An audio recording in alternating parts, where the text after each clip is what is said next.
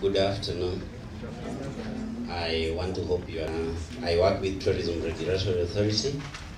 I'm in the business of standards in the wider tourism and also specifically in the line of training, that is training institutions.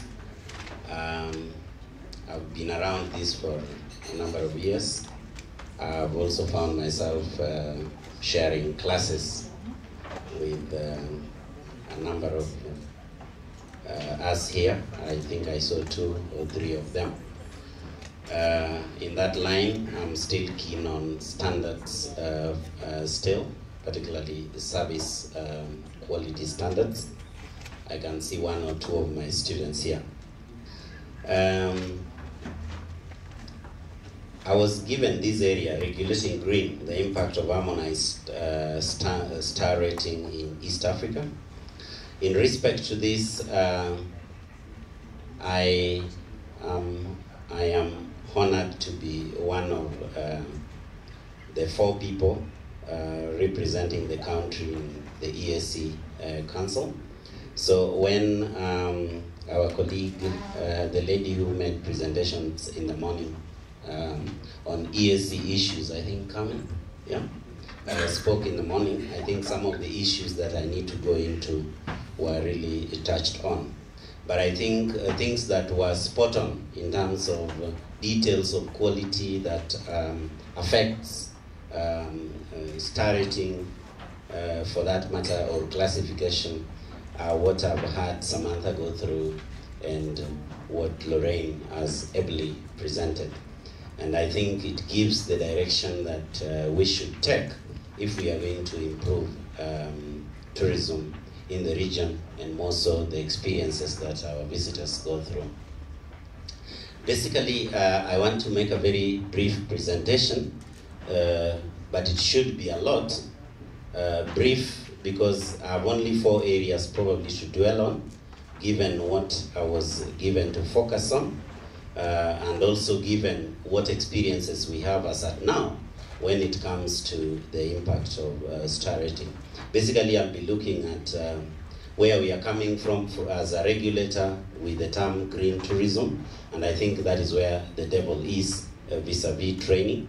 Then some of the principles that are already out there that we require to see happening either through the tools we use in grading or the tools we use to give people labels that define them as meeting certain quality standards.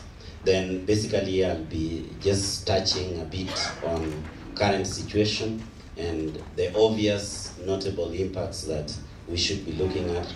Then some of these things that we should be defining the future, like what has ably been presented by Lorraine. Basically, going green, we are looking at it from the context of doing what, in terms of environment, looks safe, or what traditionally has been looked at as being eco-friendly. If you look at it from that angle, or the angle of the service provider or the organization, that is the company, being seen to be environmentally friendly, or you, the user, as a tourist, being environmentally friendly, concerns us as regulators, and the standards we are supposed to set are supposed to ensure that all angles or all perspectives from that view or context are being taken on board. And to do this, I kept quipping or talking with those with whom we were having a cup of tea or lunch, that the business of going green is deeper than what we are seeing is still coming out. Deeper in the sense that if you care to interrogate the term sustainability and you unpack it, you'd be going into a number of issues. Keyword here being environment, and the term environment, I think we need to look at green tourism from the angle of looking at environment, not to just be the physical environment, but to go into environment in the way we look at it when doing particularly analysis for businesses, where you look at the entire PESTEL, and I think there is a last E making the acronym to be PESTEL, So you look at the political, which we rarely do much about, then economic, which we more talk about but not in the context of environment. Then we look at the culture or socio-cultural environment, which we do very little about, particularly when we look at the 3 Ps, that is the people, profit, and planet. You find that there is a lot of interest we talk about, particularly on the planet side, but we do very little on the other areas.